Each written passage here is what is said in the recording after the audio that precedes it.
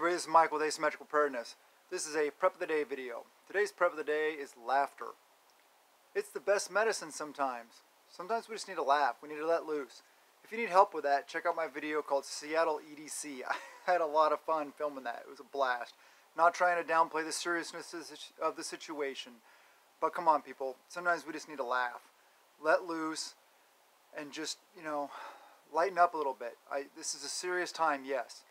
But it's also a time when we need to pray and we need to laugh. We need to hug our loved ones and just be. So I love you guys. Please prep a little every day and prep with a peace of mind, not out of fear. Blessings to you and yours.